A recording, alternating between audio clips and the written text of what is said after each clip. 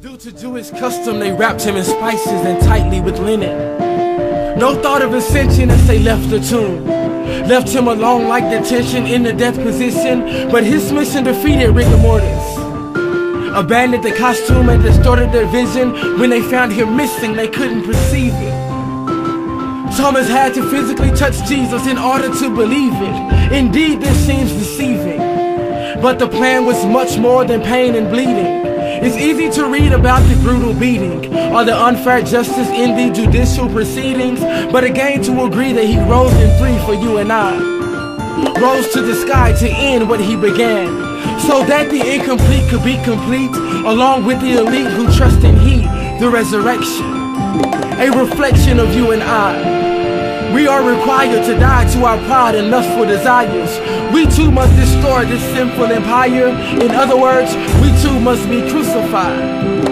Just as Jesus Christ was raised from the dead through the glory of the Father, we too must be purified. Justified by faith, united through his death, and in spite of our imperfections, united through his resurrection. So we are no longer slaves to sin, yet slaves to righteousness. Jesus died to sin once and for all, but the life he lives to God, to please and to obey. Not as a facade, but fervently seeking. We must also seek the King, obediently delivering ourselves as living offerings for his glory. Have you heard his story? Is he in your inventory? Crown of Thorns.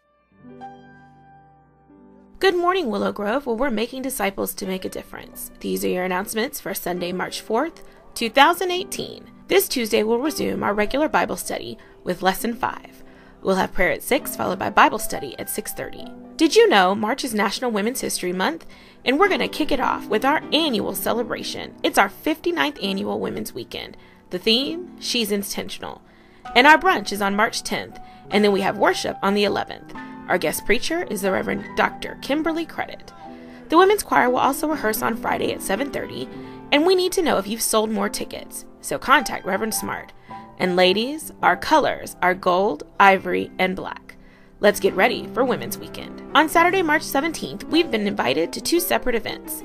First up, we're traveling to Amos Metropolitan for their Women of Faith Uplifting Sisters in the Community event from 9 to 3. Tickets are $25 each and includes continental breakfast and lunch. Our own Reverend Smart is presenting a workshop. We've also been invited to South Mountain Baptist Church for an extravaganza beginning at 1 p.m. entitled Women Consistently Committed to Kingdom Building. We hope you'll join us at one of these events. Finally, this morning, Willow Grove will host the 13th Annual Forgiveness in the Desert Conference on Saturday, March 24th, beginning at 10. If you're struggling with forgiveness, this conference is for you.